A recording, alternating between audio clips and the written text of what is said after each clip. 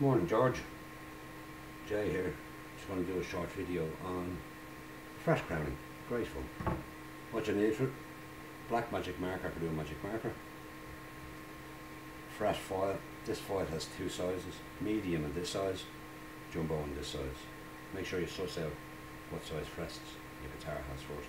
This is a jumbo neck and the other jumbo frets, and this is basically just a guard to stop you damaging your fretboard. Fairly simple but laborious. I'll go over, or I'll tell you what, I'll do this one here. Basically all you do is get your marker, and you put mark across the fret, a fresh card over it. Make sure you have the right side down.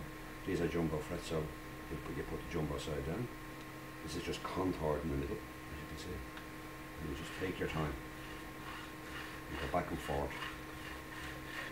Put on some music, make a cup of coffee, take your time. It's not going to be finished quickly. Now, this is just the first stage of fret crowning. This is just a rough out. When this is done, you get 400 grit, 600, 800, and then 1000 grit, and you finish on 1000 grit basically, and then you polish them by hand. Some people prefer to use steel wool instead of 1000 grit. I'd sooner use 1000 grit. As you can see what the foil is doing, I'll show you now. Take it off. There's a line beside it. See the black line in the middle where the marker is getting thinner. What it's doing is it's foiling metal on both sides of the fret and basically rounding off the edges of the fret and bringing the crown to a point. I'm just going to go over again gently without the guard. I can't stress enough how careful you have to be.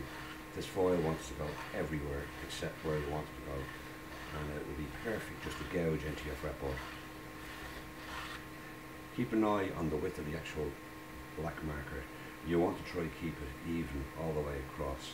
Slightly thinner here, it's wider here, so I'm going to walk on this side slightly more. And don't dig into it. If you dig into it, it'll shatter, it'll boom, boom, boom, boom, and it'll just end up taking lumps out of your fretboard. Just the weight of the foil really. The metal's very soft.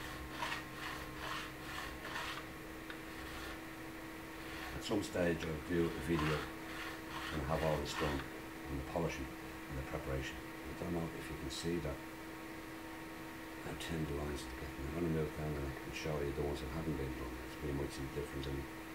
That's not a shine on these ones down here, by the way. That's black marker on the front. That will just give you some idea. Hope that was of some help, fella. Talk to you later. Bye bye.